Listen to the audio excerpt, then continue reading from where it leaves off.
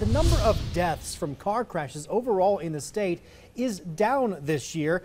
In southern Colorado, it's a different story. Our Allison Zimmerman looked into the data and talked to one man whose son is included in those frightening numbers. Allison? That's right, Zach. Now, these numbers come from CDOT's data. CDOT breaks the state up into regions.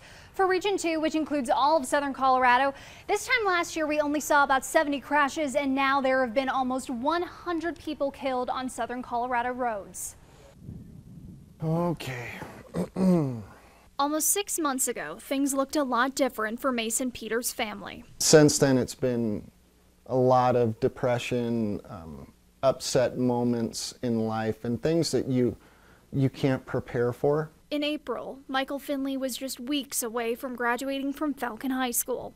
Michael was the type of kid that would worry about being late to work if he still had 30 minutes to get to work. You know, you look and you think, that young man's going to be something. And on April 14th, the unimaginable happened.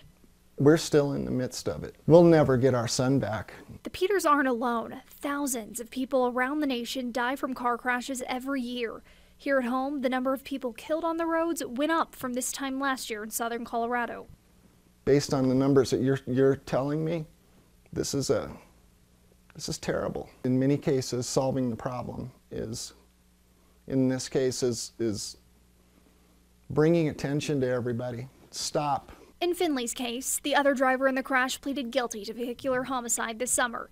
As the case moves forward, his family wants to see more change. Be ready. I'd like everybody in this community to say, enough's enough. There's too many lives that are being affected here. In hopes that no other families have to go through what he's been through. That's what justice looks like to me. I want to see zero.